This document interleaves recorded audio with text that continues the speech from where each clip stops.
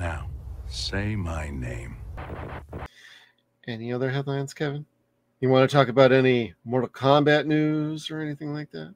It is in our title description. It is. Okay. So if we're going to get to the tidbits, we got a first glimpse of the Mortal Kombat 2 crew. If you look in the back is Johnny Cage. We haven't seen a picture of Johnny Cage from the movie yet, but there he is just hanging out because, you know, he's not wearing any other makeup with his frosted tip.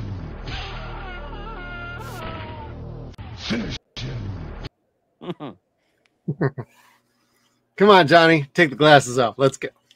I'm really excited for this one. The first movie was great. I don't care what anybody said. It was so stupid. It made no sense. It didn't need to, but it had everything that the games had that was fun. It had all your amazing fight scenes. It had your brutal fatalities.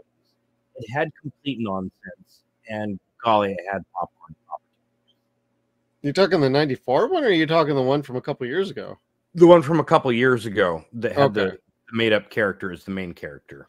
Yeah, that's the only thing I didn't really dig. There's plenty of characters you could have used that actually exist in the world, and it would have been fine. But whatever. I got my cool Scorpion and Sub-Zero moment. So that's true. Get over here. Ooh, and that fight was some shit. That was fucking rad. I mean, I like Mortal Kombat shit. Even going to, like, you know, the animated series, the old TV show Conquest, all the way to like fucking, except for Mortal Kombat 2 Annihilation. That's the only one I'm like, I'll watch it, but I won't like it. I won't like it. I can't even get through 5 minutes of that. That's because they killed Johnny in the first 5 minutes. Yeah, I know. It's such a shit show. And the wrong guy cast as Raiden. Just pay fucking Christopher Lloyd's fucking paycheck.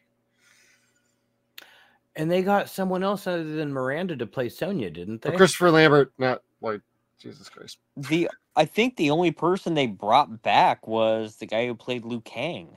Yeah. And that was the budget, folks. Yeah, we're out. Oh God, that fucking the animality. Oh God, that looked like shit you'd see on an old Commodore 64 game. I forgot about that till you brought that up. Thanks, Chad. Sorry. Don't apologize. It's all I don't remember, so now I've got to go watch it. Oh, jeez. Darn. I'm going to be getting hate mail from Kev in the next week or so going, Chad, what the fuck? You just killed our dick. And Solomon Thornton's got a comment. Flawless victory. My mom got me into Mortal Kombat, so I'm looking forward to the sequel. Right on, brother. Awesome. Good mom. Awesome. Yeah, like my mom took me to RoboCop 2 and swore she'd never take me to another horror movie ever again, and she never did. RoboCop 2 wasn't a horror film. It was an action film that was gritty and raw. I think it had to do with the whole ripping the guy's skull out of the robot and the old man going, I think we're going to have to call damage control to handle this, as the ambulances show up to the scene. And in that moment, my mom just was like, that's it. I'm done. You want to see an R-rated movie? You sneak into this shit. I'm not bringing into these myself. Thus began my life of seeing movies, paying for another movie, and not going to that movie. Dressing in camouflage looked like the theater wall to, walk past. Well, what was funny is I legitimately paid for R-rated movie tickets and saw the movies until one time some new idiot was at the ticket counter and they said, "Can I see your ID?" And I'm like, "Okay, nobody's asked for my ID before, but here you go." They said, "Well, you're 17. You can't go see this movie until you're 18. I'm like, I've been going to see R-rated movies for like the last year here. Why is this now a problem? That's not our policy. Who did that? I'm like, bye. I went back the next day, bought a different ticket for a different movie, and somebody else was there. And every time I'd see that other person, I'd just buy a ticket for another movie and just boom, right on in. I didn't have that problem in high school. I worked at the movie theater. Yeah, you snuck all your buddies, and that's what you did. Usually we did that on the Thursday nights before the movies came out. Oh, I see. And the only time, again, that there was a horror film that was truly disturbing while I was working at the theater was Event Horizon. Like, that was the only time that I went that a movie was disturbing and fucked up everybody that was there. Otherwise, like, the most disturbing thing we watched was either like Phantom Menace out of disappointment or Titanic because my buddy got his ass or almost got his ass kicked on the way out. Oh, really? What happened? We screened it before we had the Thursday night crew. They were going to show a Thursday night premiere for midnight, and we had to screen it prior to that premiere coming in to make sure that the reel was okay. Okay. And as we were leaving, my friend Danny goes, "Oh my God." And there's a big line of people going all the way out the door from like the theater door to the front door, like waiting to get in.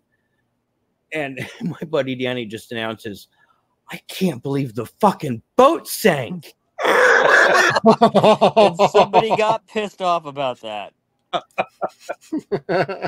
Somebody just lost their shit. "Thanks for spoiling the movie, you fucking asshole." So I've got a similar story. So I was working at the Target there in town when that movie was out, and everybody wanted that fucking Celine Dion single. And somebody was asking for it. I was in the electronics department that night. I'm like, no, we're sold out. Wasn't that And then she started going off about this lady.